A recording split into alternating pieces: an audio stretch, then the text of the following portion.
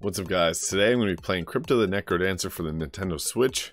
Playing as the Bard because this game can be pretty tricky. I'm going to try and clear this here. So, you never played this game before. It's kind of an RPG where you gotta move at the right time. Normally you do it to the beat.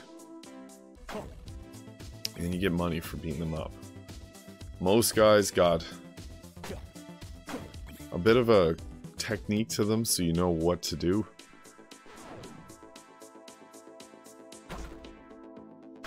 It's a bit challenging though, and you want to get those diamonds. Boom. Everything moves on different speeds. You'll see many different enemies, and you just gotta learn the correct way to do their attacks. Oh, and not land in the line of fire. This guy's pretty cool.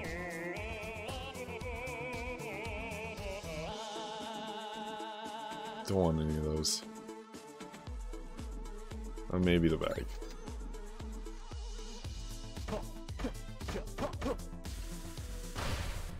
Oh. Did a gold? And the nice thing about the Bard is it gives you a bit of recovery. Ooh, nice. I like the rapier. There's different weapons too. You can see them there. Oh.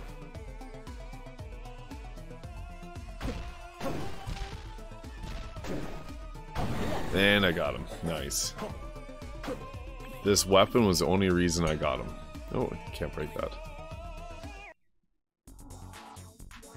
On to the next level.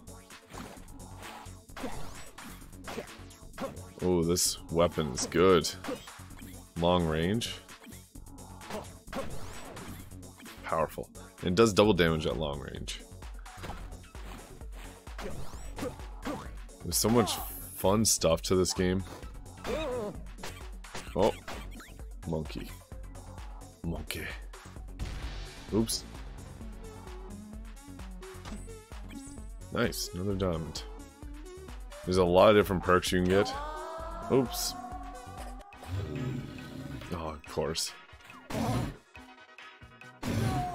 And I died. That was a good run. Thanks for watching. Wasn't the best run, but just want to try it out. Got killed by a Dark Minotaur.